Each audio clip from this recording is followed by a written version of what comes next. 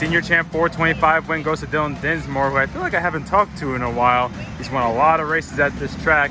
Did you have any idea how much you won that race by?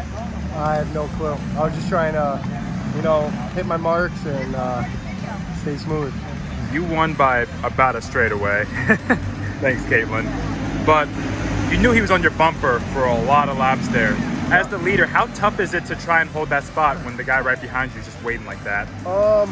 I knew he was gonna probably stay there just because of the draft. Again, just trying to hit my mark, stay smooth, and yeah. Who do you want to thank for the win? I want to thank my dad, Uncle Damon, Timmy, Competitive Edge Coatings, 50X Racing, Dustin Gagney, Brian Sullivan. Got everyone? That's it. Congratulations, man. Thank you.